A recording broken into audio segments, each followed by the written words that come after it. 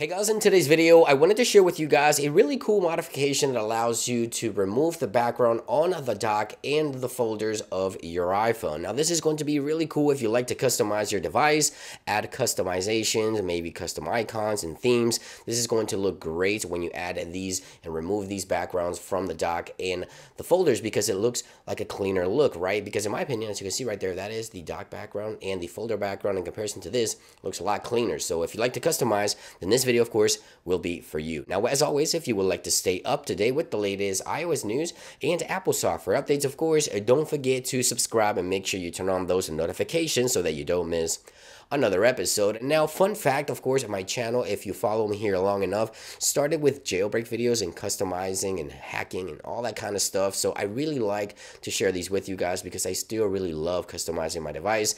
This one is using an exploit that Apple has already patched with iOS 16.2. Now, with that being said, it means your device needs to be running a lower version of iOS. So this one is running iOS 16.1.1. So if you're running iOS 16.1.2 or lower, this will work for your iPhone. Now, there's several options available with this modification. Let me go ahead into settings here, make sure everything is ready to go, and let me show you how easy it is to get this customizations on your device. So there we go. Let's go into the application in Safari here, and of course, the links will be down below. Make sure you follow the link. It'll bring you here. Now, keep in mind, this is using an exploit. It is using third-party software, so I recommend you do this only on a secondary device that you may have laying around only for fun, to have fun with, or if you do try this on your primary device, keep in mind things could go wrong, so just keep that in mind. Okay, now the first thing is that the website will bring you here. The application itself, the name is hilarious, Dirty Cow app. Yeah, that is the application that we're going to install here.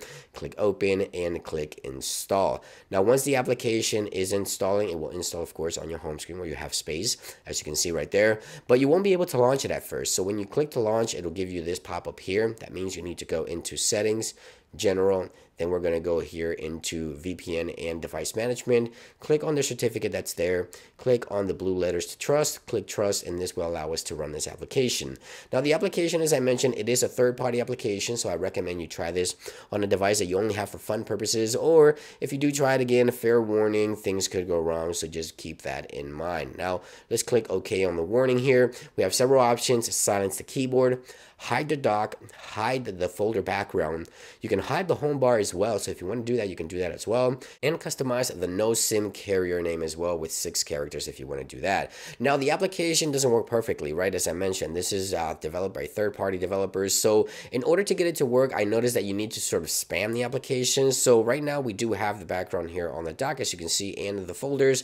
When you launch the app, you want to click on the background right there, hide the folder and hide the dock multiple times until the application sort of freezes on you. Once it does, then you can click on that respring button on the bottom of the app. So just continue to click them until you see that the app sort of kind of freezes on you. So just click on the options that you want many times until it sort of freezes just like so, and click respring just like that. And hopefully we now have no dock background. There it is, no dock background and no folders. I got it from the first try. Let me know in those comments down below if you get it from the first try, because before filming this video, I tried this many times, and this is the way I get it to work, where you can spam the options that you want and it would work. So you can see right there, it actually hides the home bar as well because I clicked it several times as well. Once you select the options, click respring, and now you have no home bar, basically no backgrounds on your folders. If you open the folders, there's no background. It looks pretty cool there as well, and then no background on the dock either. So in order to revert this, is fairly simple. All you have to do is simply just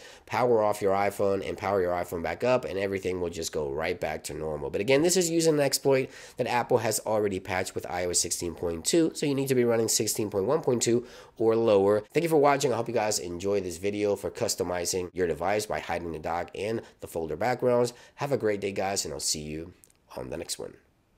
Peace.